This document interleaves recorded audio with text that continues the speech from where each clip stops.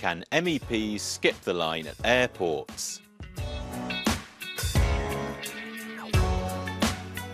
Being elected a member of the European Parliament comes with a range of benefits, including overhead allowances, reimbursements of travel costs and money for meals.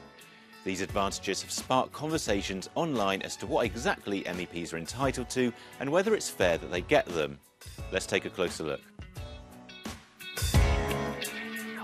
This video by Phidias Panayotou, a well-known YouTuber and independent Cypriot MEP, shows his new diplomatic passport as a newly elected Member of Parliament. He says the passport allows politicians to skip the line at the airport, while also granting you free visas for countries that require them. We got in touch with the European Parliament, whose press service told us that MEPs don't get a passport with diplomatic status or diplomatic privileges or immunities. It added, though, that MEPs can get a laissez-passer, which they can use as a secure travel document for activities related to their parliamentary work only, in countries which recognise it as a valid travel document. What Panayotou appears to be holding in his video is a diplomatic passport issued by the Cypriot government. These passports, given by national governments, do confer certain advantages, like quicker diplomatic lanes at airports and waived visa requirements.